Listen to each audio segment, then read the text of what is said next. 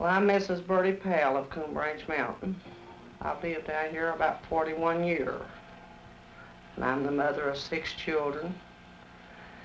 And I went to grapevine school from the time I was 7 years old up till I went through the 8th grade. I couldn't go any further. I just had to go home and forget about my education because I couldn't walk off the mountain.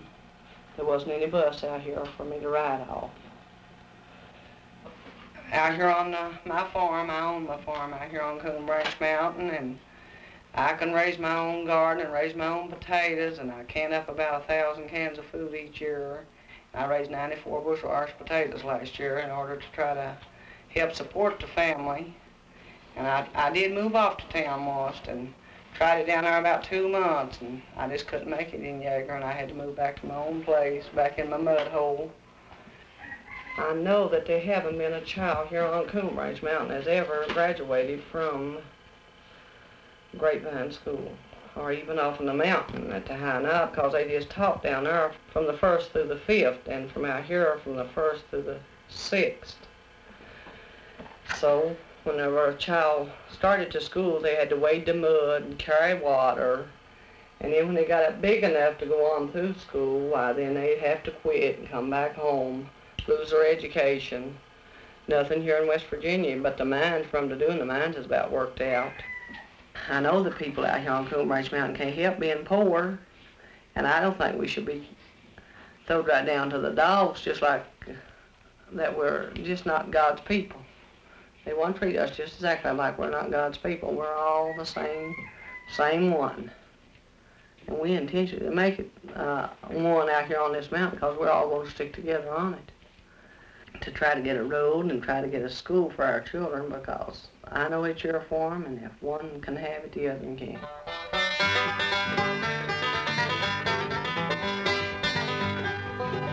There's no road up Coon Branch Mountain, and the kids have to walk to school, to a little one-room schoolhouse, to try and learn the golden rule. For the kids to get an education, it's a long way into town.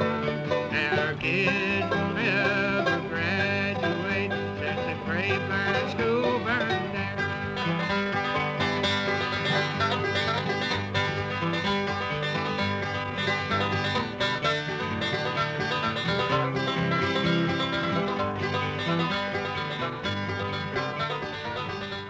I was raised here on this mountain, and it's a clean place to live, and it hadn't been destroyed by any strip jobs. And the people all could make a good living if they had a school and a road in order to get their children out of here to a good school. I pay around $1,000 a year. It's cut every 2 weeks on me through the payroll. So much to the state, so much federal taxes. And I feel that we're not getting our money's worth up here. Well, it's coming a day and time if a young boy don't get an education, his life ahead ain't gonna be much. Well, as I know, for I didn't get none. And my life after marrying and trying to raise my own family is kind of hard with that. I know, 'cause working in a coal mine, it ain't no easy job. People work hard for what they have up here on this mountain. They pay taxes on it when they buy it. They pay taxes on it as long as they have it. If something happens to it, they won't know where it went, I guess. They come around, the tax assessor will come around and want money. You ask, what do you want money for? Your schools and your roads. You know what I told her? We ain't got neither one.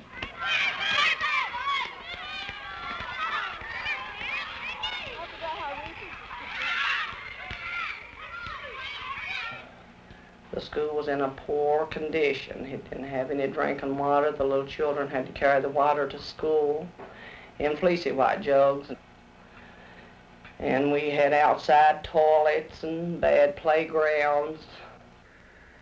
I just wanted better for the children. I didn't want to see them walk through that mud and ice and snow and their ears froze like a rooster's comb and trying to get to school and then no school to go to.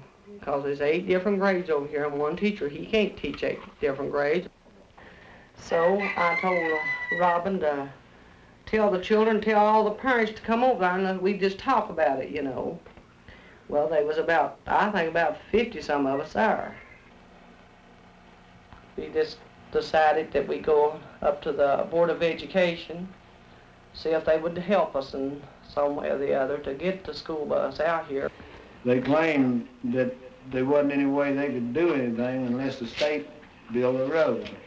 So we asked them to help us talk to the state and get them to do something to the road, but we never could get anything done. They were scared to mention it to the state, anything about it, or to get a road for the children. That's right. Yeah, you can't get a bus without a road, and they ain't gonna put no road without you got a bus, and so that's the way it started. Every time we went to the meeting, they wanted to put us off, you know, like we was dogs or something out here on the mountain.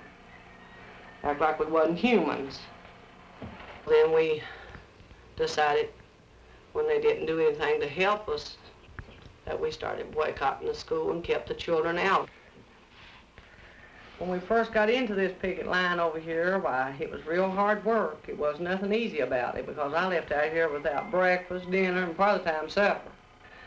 And we stood right over there and people said, oh, we'd be put in jail and we'd have to pay fines. And you know, whenever we was in the picket line over here, it seemed like everybody got along real well and we all got closer together. I started out here to go over to boycott the school and met some children up there and they said it had burnt. I know it wasn't any of the pickets burned it, but it just burnt, that's all I know about it. The parents all got together and set up a community school. Gonna fight for a road up Coon Branch, 'cause we're nobody's fool. The governor promised to fix the road. Not one thing has been done. Now Coon Branch remains the same in the year of 71.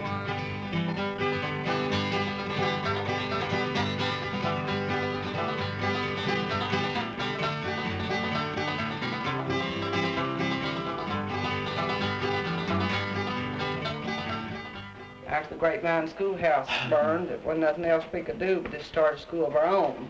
And we had 2 real nice teachers from down Panther volunteered and said they would teach our children if we could get the church house down here, Tie Knob.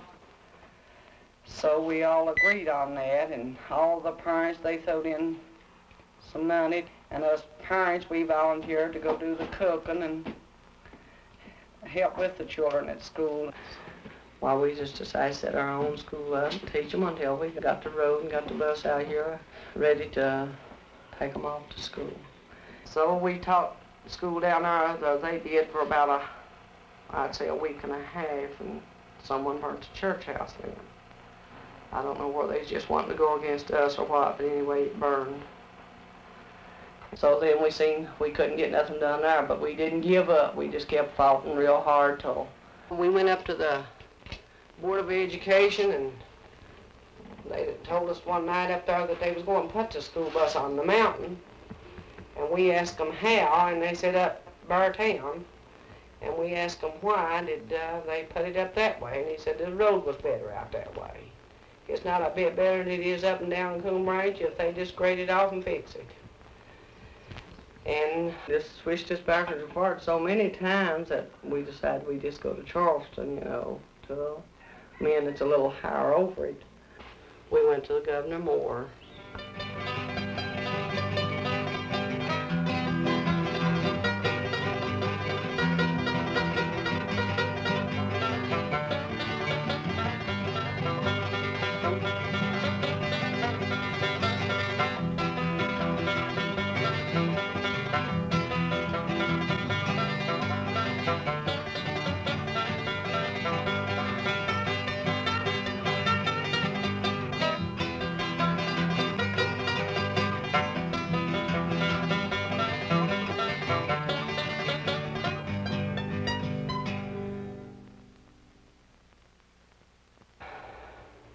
We went once to Charleston and talked to Governor Moore, and he told us, you know, that he wouldn't make us no promises, that he would definitely fix it up and down Coon Branch. And so far, he said he started in April, and he hasn't started it yet. So, yes, I sure think that I've won the victory out here over the school bus. I'm very proud that it's out here. I believe if we'll keep on, we probably will get a route. But we're going to have to let them know it. You just have to stay right with it and let them know that we mean business.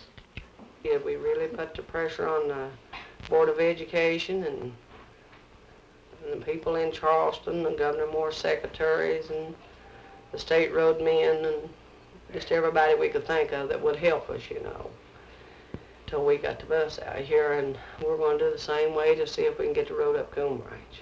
We are not going to let up on it until they move the big equipment in.